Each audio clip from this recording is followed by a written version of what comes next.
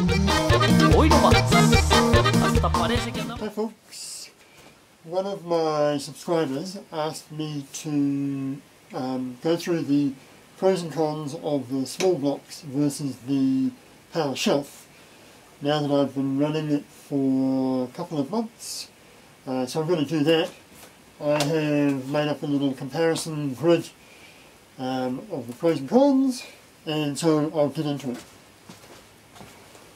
Pros of the Powershelf are you can buy the battery holders from eBay or AliExpress, versus on the small blocks you have to have either a 3D printer of your own or know someone who's got one, or know somewhere to buy the services of a 3D printer. The big thing about this is you can swap the cells or groups at any time. So that's the critical benefit of this over any system where you've got everything soldered in. Another benefit of the Powershelf is that it's a much better design for a server rack. So if you're not going to be mounting it on a wall, then having shelves of these on a rack would be better than the small blocks. Although you can put the small blocks onto a server, this is just fundamentally more shelf-like. Some of the negatives of the Powershelf: you can't really wall mount this. You could technically hang it on a wall, but it's so thin that it's not very wall space efficient. Although if you wanted a wall of 18650s of all different colours, then that would be pretty amazing, and you could use these to have a vast art piece of just 18650s hanging on the wall that also happened to be your Powerwall.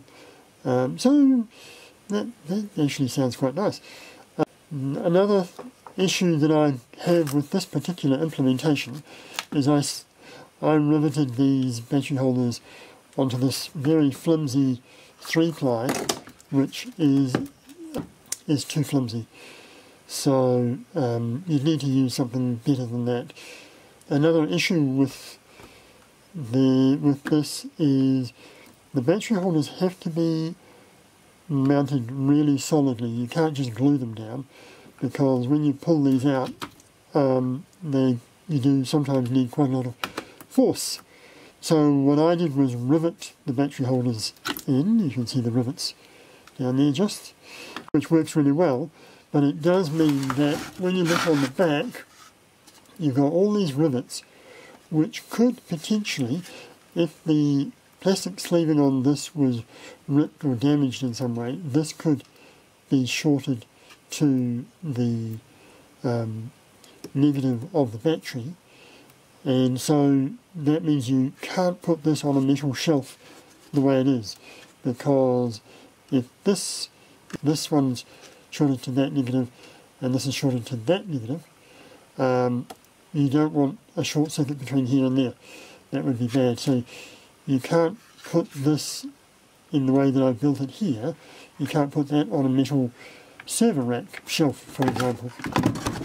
So I need to work something else out, and possibly I'll just put a sheet of real estate signage under there, and then have that sitting on the server rack when I get that up and running. And that's all the pros and cons I could think of for the Powershelf. Then moving to the Powerwall, like that. So the pros and cons of the small blocks were, if you've got a 3D printer, then you can print virtually everything you need in terms of battery holders. It is very easily DIN rail mountable, which makes it really easy to put on a wall or a board or something like that, and that's quite convenient. You can replace a block or a group very easily.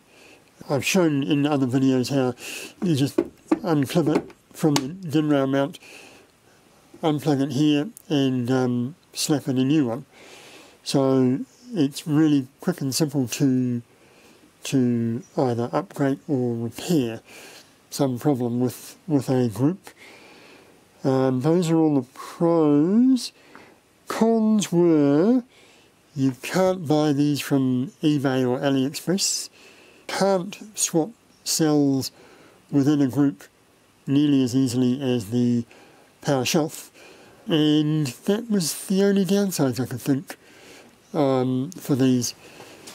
Thinking about the big picture for my system, the way I like to add capacity to my wider system is to build up 1 kilowatt hours at a time. So the process that I'm settling into is I will grab a group of cells, sort them using repacker.com, that sort site. Thank you, Chris, for that. Then feed them into the Powershelf and run them connected to the whole system for a couple of weeks. Monitor how they go in order to establish that the groups of cells that I've got are nicely balanced. The perfect scenario is that you've got 7 groups of perfectly balanced cells. Then, once you've got those, I can make up a group in the small blocks and then add that to the system.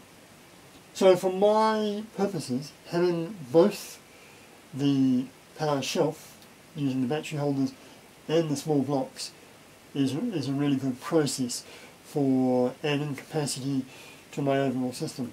I quite like knowing that my cells are nicely balanced before I actually do any soldering up. So there you have it. 2 systems, they're both really quite good. If you don't have a 3D printer, I can certainly recommend the battery holders as a way to go. If you're thinking of doing a server rack mounted setup, then these are quite good. If you still have your heart set on a Powerwall scenario, then these are quite nice. So it's all good. Thanks for watching. Catch you next time. Cheers.